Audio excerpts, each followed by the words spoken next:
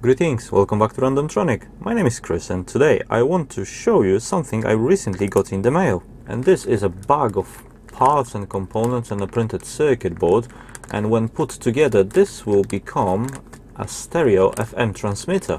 And this was very kindly sent to me by ICStation. As you can see here, it is on their website. It's currently priced at £5.24. It can be powered from about 5 volts, 4 to 6 volts, 20 to 40 milliamp current draw. Here is the picture of fully assembled unit, and this is what we'll be aiming to achieve today. This module is based on the BH1417F, and here is the datasheet for it. It basically has got all that's required to make a stereo FM transmitter. So let's see what we get for the £5.24. And I dare to say we get quite a lot. We've got the battery holder, so this will support 4 AA batteries, audio cable, printed circuit board, and if my camera focuses, there you go, it's a rather nice circuit board. You can see it's quite densely packed for a through-hole DIY kit. It's made by EQ Kit RF03PLL. A selection of resistors. This is probably an inductor, 3.5mm TRS receptacle, little electret microphone, single pole double throw switch, the 1417F IC itself, some dip switches. Oh, I love dip switches. A terminal block, I think that's for connecting the power. Oh, one more switch. A crystal oscillator, 7.6 megahertz. A piece of wire, and that presumably is our antenna. Air core inductors, so essentially just a piece of wire that's been preformed for us, which is nice. Now there is a tranny, a few of them. Everyone loves when I call them trannies. Yes, those are trannies. Tranny, of course, is a short for transistor, and those are 9104, 9108 and 9108. So we've got two different types of trannies. A diode, an LED diode, I must say, and yeah, that's for presumably indicating the power. It's always good to know something's working. Oh, one more tranny, 9018, glass package diode, 11 altogether, 11 electrolytic caps. Oh, one more glass package diode, no less than 21, unless I counted wrong, ceramic capacitors. So I guess the best approach is to start with the lowest or smallest components first, which in this case will be the IC itself, BH1417F. It's not awfully small. This is quite easily soldered with just a good amount of flux and regular soldering iron.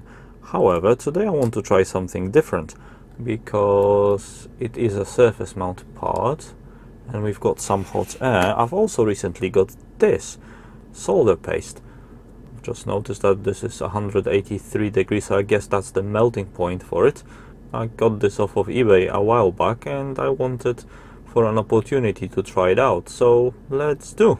And here is the paste of how it looks like. It's, yeah, fairly mushy consistency. Dabbing appliance and just push it across all the pads. It's not important to be very precise, because in theory the paste should wick onto the pads.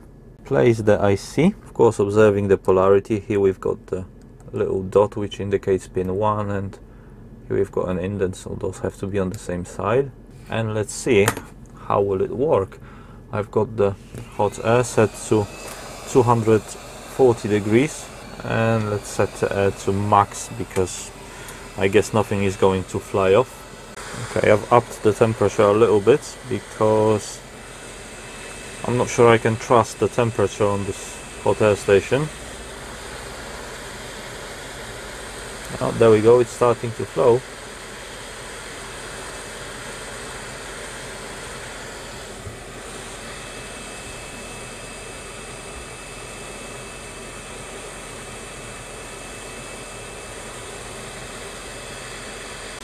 It seems like it hasn't wetted two of the pads.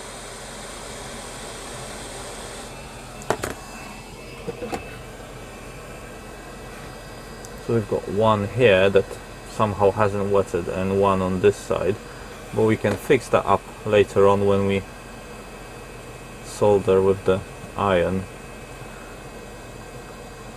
Okay, I guess it works for the first time, but yeah, a bit more practice needed. I can't say I really like the way it's formed.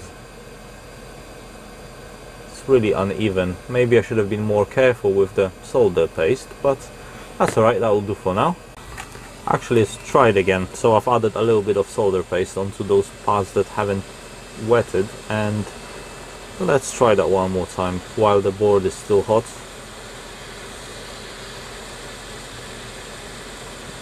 There we go.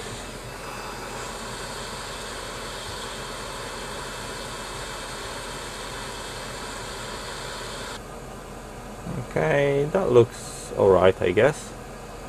Now let's stuff all the resistors in, and I'm gonna begin with this. Those are 10K.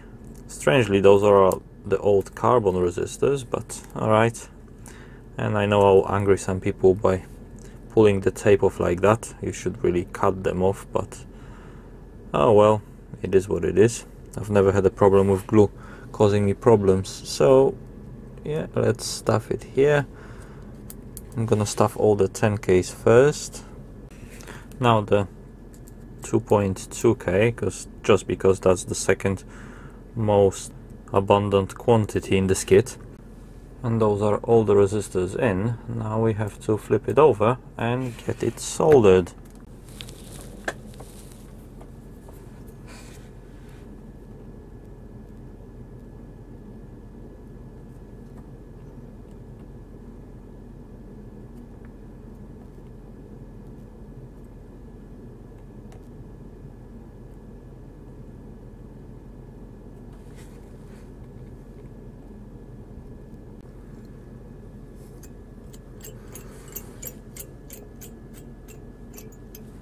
Okay, there is the board so far, and so far so good.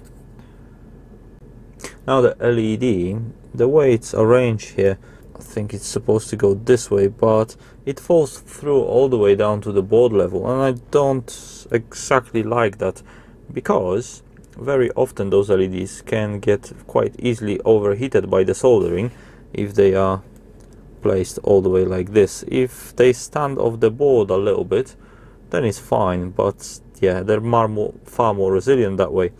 But soldering very closely to the package can overheat the LEDs, and yeah, those don't like the heat very much. So what I've done, I've got a small piece of insulation from a wire that I stripped, and I'm going to put that on the legs and put it in like so. Actually, perhaps that's a little bit too long, so yeah, there we go, like this. And yeah, this will provide a little bit of a standoff for the LED, so it can stay proud of the board a little bit and prevent getting overheated. The microphone, this gun, that can go straight flat to the board. And we have those two diodes. One should go here, I think it's a Xenon diode, and another one goes here, which is a different diode marked as VD1. So okay, let's look closer at those, see if we can work out what is what. 35T, okay, C4V35T. So this, I think, could be a Xenon diode. And yes, it is. So the Xenon diode goes here, and the smaller one is a varactor diode. So in other words, it's a voltage controlled variable capacitor, and those are often used for tuning circuits. That's why it's marked VD1 for varactor.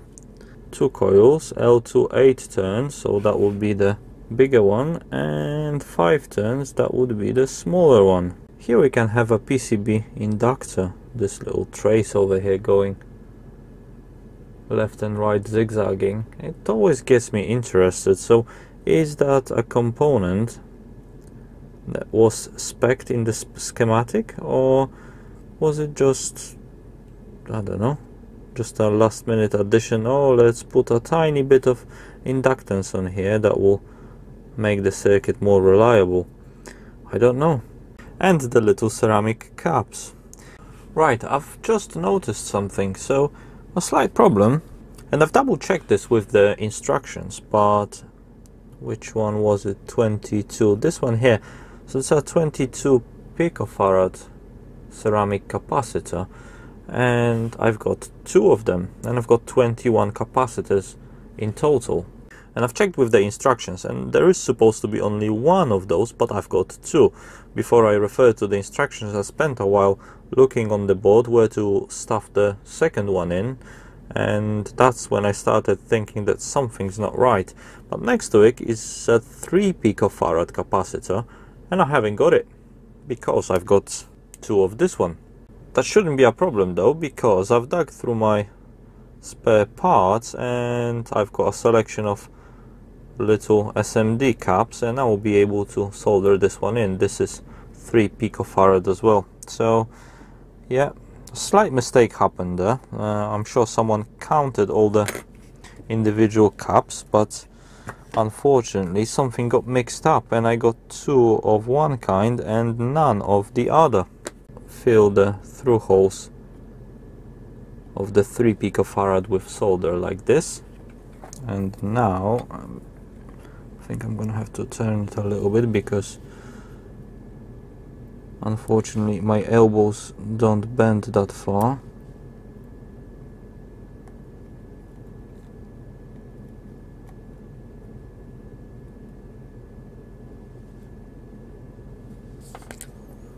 Give it a little bit of flux.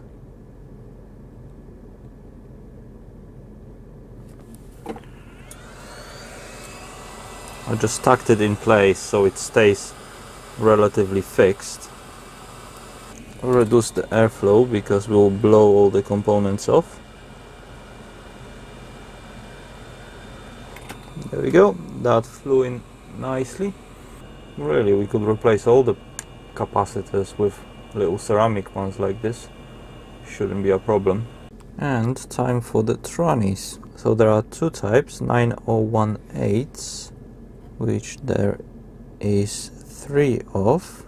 Mind the right orientation, not like the last kit I put together, where I've put one of the trannies backwards.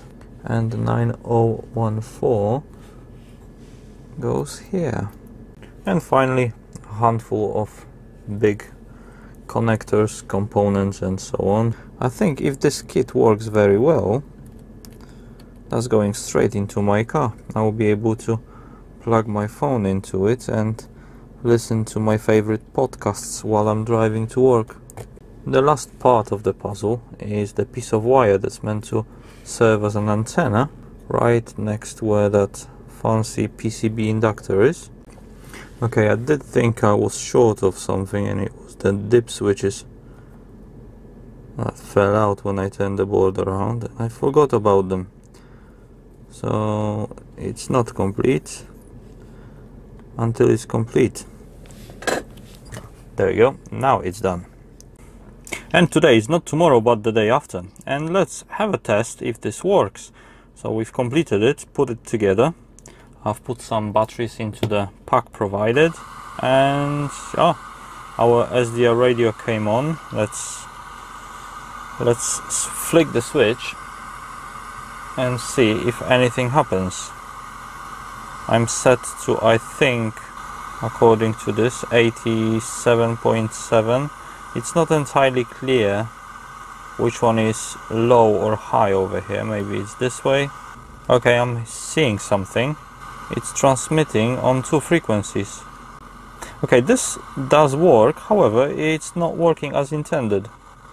Makes me wonder, is it something to do with the cap that I've put in here and replaced? It's echoing my voice a little bit. I'm sure you can see here on the waterfall, it seems that it's transmitting on 2 separate frequencies, which doesn't seem right. Let's try a different frequency. Perhaps those are just harmonics. Yeah, I would be surprised for this to be so unclean. Oh yeah, there is more over here. You can see very faint, but those are If I switch this off, those should disappear. Yeah. So this is very unclean. A whole bunch of noises popping out of this. 1, 2, 1, 2, 1, 2, 3.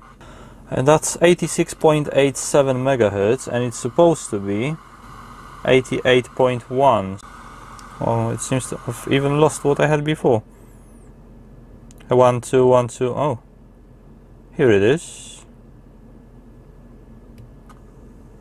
1, 2. 1, 2. 1, 2, 1, 2, and 3, 3. Okay, that's quite clear. And that's quite clear and quite... that's what I would expect. The sound is somewhat nice, and yeah, we've got a clean, somewhat clean, but there's still a huge amount of harmonics on here. You can see this is not a... this should be as one clear line on the SDR waterfall, and there are distinct 3 lines, and you can see the 3 separate peaks. And besides, this is at 84.1 megahertz, so this will not be able to receive, I won't be able to receive the signal on a standard FM radio. Of course, it should look something like this. This is a commercial radio station transmitting, so we won't be playing that because we get strikeout. Fortunately for us, white noise is not copyrighted. But this is again 88.8, and number one, the bandwidth is not right, because that should be broadcasting, well, the broadcast FM, which is quite wide signal in terms of bandwidth, and I can't see this taking the whole bandwidth up the way it should. And secondly, it's much too low in the frequency, so I must have screwed something up. It's also very unstable, which is surprising for a kit that's, you know, it's clocked by a crystal oscillator. Okay, because I can't see anything wrong with this visually, and I have looked closely, both front and back, and I can't see anything wrong. The only thing that comes to my mind, this is very unlikely for the kit to be wrong. It must have been me who screwed out something royally, and I've checked the transistors and other components that the right ones are in the right place. The only thing that comes to my mind, this seems to be not responding. It's transmitting, but it's unstable, and the frequency is wrong pretty much all the time. It's not reacting to the switches, or particularly this one at all. This one, it does a little bit, but it's not doing what it's supposed to be doing. My suspicion is that either there is a short somewhere, either under the IC and I'm not seeing it, or maybe under the switches, or there is a problem with one of the capacitors, one or more capacitors, because I've put them so close to the board, you know, those ceramic caps. There's a little bit of ceramic coating on the legs. Not sure what to do now. I could, I guess, rip all of them out and put little surface mount capacitors like this. Check this out. I'm not sure if I'm onto something, but checking voltages, there's a Zener diode over here, and the silk screen calls for a 4.3 volt. Can you see? Yeah, 4.3 volt Zener. And I've been screwing about trying to resolder everything. I've removed the chip and put it back in to make sure that a little piece of wire didn't get stuck underneath, and nothing was there, so that's why it's a little bit messy. But when I measure the voltage on the Zener, it's 3.5 volts, not 4.3 as the silk screen describes. So let me refer to the schematic and the instructions and double check what sort of value that should be. Right, check this out. So I got it to work somewhat, but it's still not right. I've rechecked all the solder joints and so on, and now it is transmitting. However, it's not the right frequency at the moment. I've been screwing about with the capacitance across the varactor, which could affect the frequency a little bit. However, this is what I would expect from the transmission. So it's transmitting really nicely, very clear sound and so on. It's very wide bandwidth as well. However, the PLL, from what I've gathered so far, doesn't lock. So the PLL on here is drifting all the time. I have to, if I keep it on this frequency for a long while, it will drift away, and like right now it's starting to drift. You can hear the sound goes terrible because it's tuning out. But if I move it a little bit, there you go. So now it's at 87, so it goes up and down a couple of megahertz, and I have no idea what causes that. So I've checked all the components to make sure everything's in the right place, and yeah, there you go, it's going away again, and I don't know what's causing that, so I'm not sure what else. Oh, I've lost it now. Hold on, where is it? Oh, there it is. Hello, 1 2 1 2 3. So there you go. So it works. However, there is a problem that I've likely introduced during the making of this. Let me switch this off to get rid of the echo. So while I was making this, I must have made something wrong. From what I understand, this works on PLL, so phase locked loop, and it's supposed to lock onto frequency. It's supposed to lock, but it's not locking. Now, for this one, I think that's going to be it in terms of this video. I will revisit this likely to get this to work one way or another. Maybe you have spotted something in the video and you can tell me what has gone wrong, or maybe you can give me a clue or point me in the right direction of what could be going wrong with this. Why is this PLL not locking? Because at this point I simply don't know. In theory, I've looked at the data sheet and the schematic looks okay. It is what it's supposed to be. Could the varactor be dodgy? Could the chip itself be dodgy? I don't know. Well, it seems to be working. I think if either of those components was faulty, it would have not worked at all.